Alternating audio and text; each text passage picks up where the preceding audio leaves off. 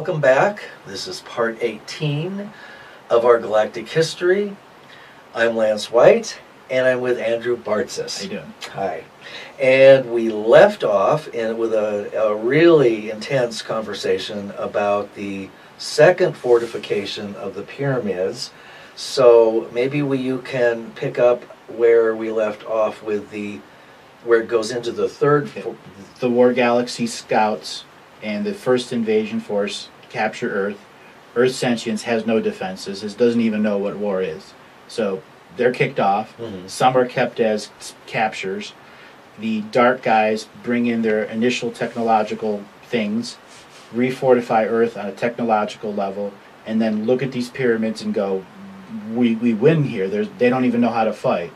So they refortified the astral grid and made a second layer of pyramids, and that layer would be to create a barrier between who can incarnate here and who can't. Okay. That's what they did.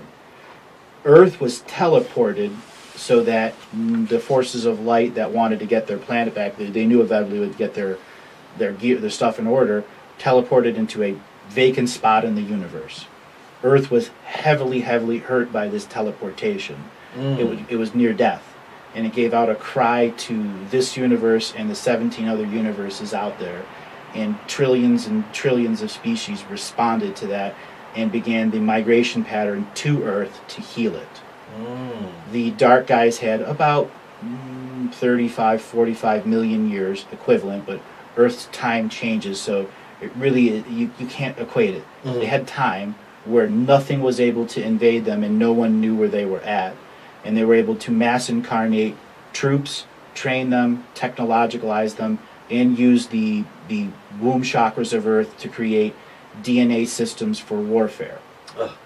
They then spread out in a rapid succession and captured thousands of planets and made a layer of rings of domination and control, which they were going to move Earth into the center of.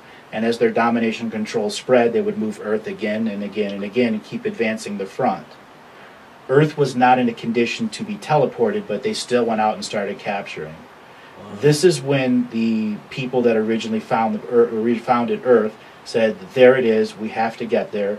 And they started following the migration patterns of these energy spirits that were going to heal Earth. Uh-huh. And they were able to get in and get back into the system underneath this new grid of incarnation and incarnate within the forces of darkness to create a revolution within inside them. Because that's the same thing the dark forces did when they incarnated back. It's always been to get the breeding patterns of there so that the consciousness of a collective over here can bond with the Earth collectiveness and use Earth for its original purpose. Mm-hmm. So Earth was recaptured, but domination and control had been given to tens of thousands of planets by the time they recaptured it. The light recaptured the planet and went to go refortify the energy systems there, and then Earth rejected everyone and said, I need to heal on my own, and then teleported herself into a brand new undisclosed location where both forces started to look for it again. Wow. The Lemurians, the people that understood Earth needed time, had been sending their air cities that I've talked about in other places into other realities with consciousness exploring devices that were looking for time travel energies based off of Earth's changes. Well, they eventually figured out what it was, and they arrived back and asked Earth if they could come back in, and then you have the Lemurian society that mass incarnates to Earth after she's finished healing. Okay. That Lemurian species, their air cities just came back in because they were leapfrogging back through time like I've described before. Right. Because Earth had already created them. This is when the consciousness that was in this galaxy before the War Galaxy came began to understood that this game that was being played here was going to go a really long time, and they needed to have a mass incarnation of species from multiple universes to defend against this War Galaxy and resolve all of the karma from the initial beginnings. Okay, so that takes us to that's the is that the second Lemurian? That's the first Lemurian race. Okay. They were destroyed when their technology and their spirituality didn't match. When they did, they were removed from that timeline, and Earth was teleported again. Therefore, anything that was time travel linked into Lemurian society had no link in time. Therefore, they were back stuck outside of time until they figured out how to get back into the planet and restore that. That's why there's 3 falls, and the 3 falls of Atlantis. Wow. Because of the broken time links. Correct, because they kept moving the planet. Oh, And every time they moved the planet, they re-fortified it, so it was harder to get in and harder to get out. wow, wow. And this is before the system of what's it called? I've lost my train of thought here. The protective band that keeps anybody from in and out. Okay, the quarantine. Quarantine, right. That was before. Other sentients are enforcing a energy quarantine here. Okay, all right. Earth can enforce its own quarantine, but the control rooms aren't being used for that. Okay. That's how Earth rejected everyone. It used its own energy system to say, no, I'm healing. Okay, and then it created its own first species. Its own first species, which was one species. One species. Okay, and do we know anything about what that species was like? Bigger versions of us. Okay. Taller, wider, more energy, 200-strand DNA. 200 strand. DNA. Wow. Wow. And we're down to how many? A couple of strands? 42, something like that, 48, okay. Whatever. It doesn't matter. It doesn't matter because there are some people with even limited than that. We just don't have the consciousness to perceive DNA on that level. Oh, right, right. But technically, the more strands you have, the more multidimensional access you have. Correct. When that first species was created and those people were asked to come in and incarnate into those skin suits, that's the founding of this idea that the Earth skin suit can go anywhere. Remember I've talked about that it's got all the codes? Well, when you build a common suit that has all the sports car facilities inside it, and then bring in all the people that have all the codes to it, on top of the codes that it had already had from teleporting multiple times, and then having that species come and incarnating in, before there was an incarnation grid, you just have the perfect suit. Right. The perfect suit. Right. Now, how long did that, and as you said in an earlier moment, that didn't last long because Earth knew that they would be, as soon as the doors were open, they'd come. Right. And so what happened after the first species? That first species lived here about 3.5 million years, right around, it's not really linear time that I can describe it. It would be about, I guess, 199 million years from that range. Okay, okay. There were dinosaurs on the planet, but they were a different type of sentience. They weren't here to interact with the war species and the light species and try to create peace. That was their ultimate function. That's who they asked to bring in, and all of the ones that knew that were coming in, that you had a light force and a dark force that were going to descend at rapid pace and just tear up whatever's there because they want this planet. And they're not concerned about soul family because they're bringing their own soul families in. So did the dinosaurs know that they were going to be... No, they wanted the dinosaurs there because those were resources that they could send to other planets. Oh. Okay, so then what was the first invasion of the original beings? 15 multidimensional beings. This is where I'm saying, this is where they become aware that there's this dramatic situation going on in the far part of the universe. Okay. So they're way over there, bored because there's nothing left to do. They heard about this war thing and go, what is it? So they start traveling and traveling until they get to the point where all of their leftover pieces back there are the accordion stretched out. They have to bring them forward, stretch the accordion out again and again and again until finally their little pieces go, oh my, look at this. Look at this. You have species that are in this timeout while Earth has said, no, you can't come and live on me. And these multidimensional beings that finally accordion up and come into Earth as trees, plants, dinosaurs, eggs, rocks, whatever. So they make agreements with Earth because Earth was still taking agreements. It's a different layer of commerce. And Earth didn't really understand that these multidimensional beings were that stretched out. And they began to get in and in and in, just as a spiritual invasion before. Earth was captured by the dark. Okay. The multi-dimensional beings were in there and went, oh my God, teachers. And they stayed as cells within there until they finally kicked out the dark guys, took over. Wow. The good guys come back in and think that the multi-dimensional beings are the bad guys.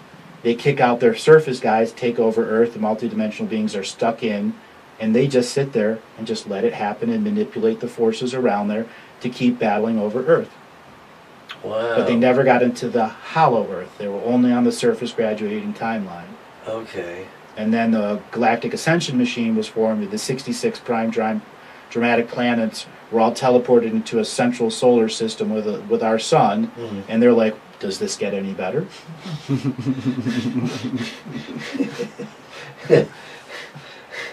All right. Exactly. So when you brought up that image of the the 15 multidimensional beings, it brought up stretching out like an accordion, and then going again. It brought up an image of Dune, the beings, the worms, that travel, and so that's that. Who knows? That could have been, All right. So then the dark that had been battling and creating this ground and teleporting and doing all this stuff really set the stage for these 15 multidimensional beings to sit back and watch, and then wait for their moment to infiltrate. Mm-hmm. But they did it through not necessarily through the beings that were there. Now, not all of them incarnated. Correct. Okay, so only a portion of these 15-dimensional beings incarnated into the trees, the land, the rocks. What else? The beings that were there, and eventually the beings that were there, and interbreeding with them, so that they would become soul family. You got it. And they'd have the codes to the DNA. You got it. And then could start, having playing the game at their level. The God game, yes. And then the dark beings that had been, having fun, taking over and doing all these wars and the rest of it, they saw these 15 beings as kind of probably like demigods or great teachers or something. This is the ironic thing. Competition. Oh, they did. They never had competition in their war galaxy. They were the best of the best. Oh. Competition. So they were battling with the 15 violently at times. Okay, so violently. This was a place of lots of massacres. Well, not in that particular manner. The 15 multidimensional beings would literally go to battle versus some of the darks in an astral world that was, hand-to-hand combat, because they were brute forcing each other. Wow. But they couldn't beat the multidimensional beings because they were incarnated on Earth and had Earth sentience behind them. Right. Which is a tool that the dark beings gave them a pyramid layer. So whoever controlled the fortification process also had access to the Earth sentience to energize them in defense. Oh my! So they had all kinds of aces up their sleeves long before. So they didn't care about the battle. The battle was they knew they had already won it. Yeah. And then it was all about incarnating and then kicking them out of the surface control, and then waiting for somebody to come back and kick them out. Because they were all incarnating their vibratory beings to take over the surface graduating timeline. And at what point did that occur in the 9 pyramid structure sequence of events? About third or fourth? No, like 5th or 6th. Okay. Seventh is the fall of Atlantis. Okay. Second fall of Atlantis. Okay, second fall is the 7th. Wow. Yeah. This is starting. The pieces are starting to add together. Yeah. So each time there's a grid, there's a teleportation. Each time there's a teleportation, there's at the end of the old timelines. And all those beings that were coming back to get to that first species had to start over again. Right. That's why there's 72 first species of Earth. Right. But they're all related. Correct. Because they all come from that system, that suit that was here for everyone to take over. Wow. And had things been allowed to occur in a way that had not been interfered with by dark entities, basically that kind of life form would have been duplicated in the womb chakras, and it would have been created as a positive life force. It would have been more controlled and released instead of, all right, just mass invade with no warning. And the organic incarnational process would have included would have continued. And at what point did the Archontic grid get set up? Mid-fifth. Mid-fifth. Okay, so the 15 brought the Archons in. Yes, they actually had their own system of domination and control on other planets because they learned to play the game. So there's one system of domination and control in a cluster of galaxies here, and then the multidimensional being said, all right, I can start a cluster here, a cluster here, a cluster here, a cluster here, away from all these angelic forces that are battling them. And then they just filtered in their resources. Right. And so, how swift was the takeover of the incarnational process? It took a while. It wasn't instantaneous. It does take a while. Hundreds of thousands of years, technically, to replace the organic process with control systems and control grids. And each time Earth's energy was stepped down to dimensional energy, they had to make whole new control systems, then step it down more and make whole new control systems, step it down and make whole new... Because you're compressing the energy into its densest form. Okay, so by the time you get into the 9th pyramid layer... The last fortification. The density of the planet has decreased to about lower third. So each time, because each time the density is lowered further, so each fortification makes it more difficult. And at what point were we isolated and nobody quarantined? Yeah, about 306,000 years ago.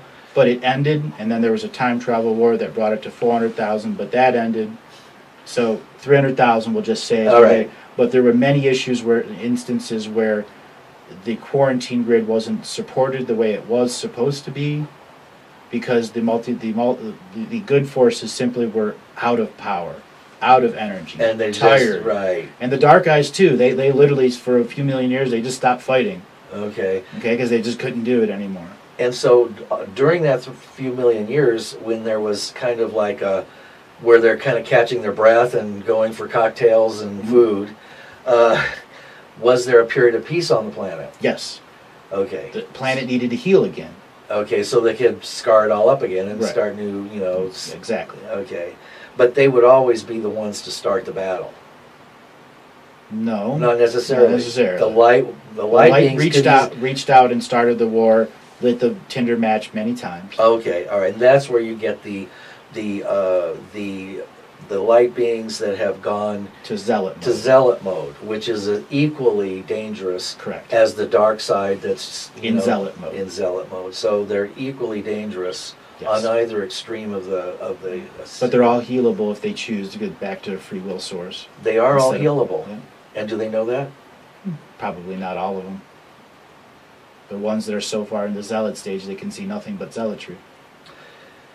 Will there be a moment when they will be allowed to see the other possibilities during this event period? They'll be the ones if they determine to allow that to happen to them. Okay. And that's you out there that are listening. You have that choice, and you know it. And for the ones that don't know it, you're going to continue on doing what you do. Until it's no longer possible. So your services are no longer rendered, and you're given your pink slip and sent back for recyclement. And recyclement is a second death. That's right. So, if you don't want to lose your consciousness and your awareness of these many billions and trillions of years of, what's been happening, then seems like it would be a wise choice, rather than being recycled, to join in the present game, right. which is finally allowing people to ascend. They're going to give you other opportunities to go have fun somewhere else. Right. And so there can't be any harboring of, well, I'm going to pretend to join the forces of light, and then there's the middle ground. Remember, there's the middle ground.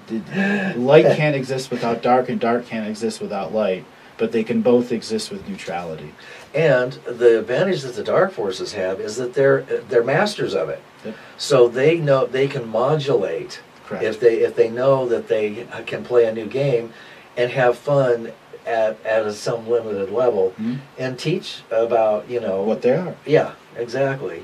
Exactly. It could be quite an exciting role for the dark. That's and right. it would end all that, the battling and the more obvious unsubtle levels of play. It could become a more subtle game and a more enjoyable game when you know that you're also benefiting. Exactly. Yeah. Of course, they know that they're benefiting us in some way by playing their roles, but this is a whole new layer or level of ascension for them as well. It could be Service to self-ascension. Service to self-ascension.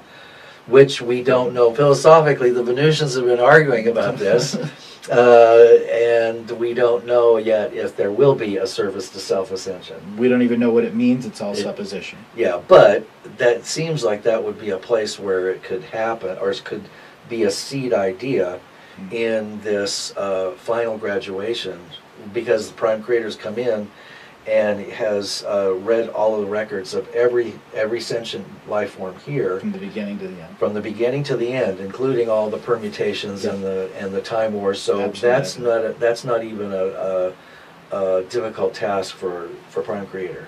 Nope. Prime Creator of the universe. Of the universe, right? Which is the same Prime Creator of every galaxy, just in different smaller pieces. Okay. Avatar, pieces part, avatar, pieces part, avatar, pieces part. And the avatar is like a central hub. Okay, okay. That controls the numbers of pieces parts that feed data to the avatar, and the avatar feeds data to other avatars who are collectives. Huh. And when does it become a? When do you? It's a neural network. It's all interactive. Okay. When does it become? When do you know that you're real? When do we know that we're real? When we're born, come out of the womb, and we have our own omnidirectional field separate of the embryonic sac of the mother. But we were sentient beings prior to sentient beings with a skin suit in a time frame. Okay. So, but before you enter into the body, you're infinite. You're infinite. You're infinite with no time. With no time, which is where you operate. In no time. No time.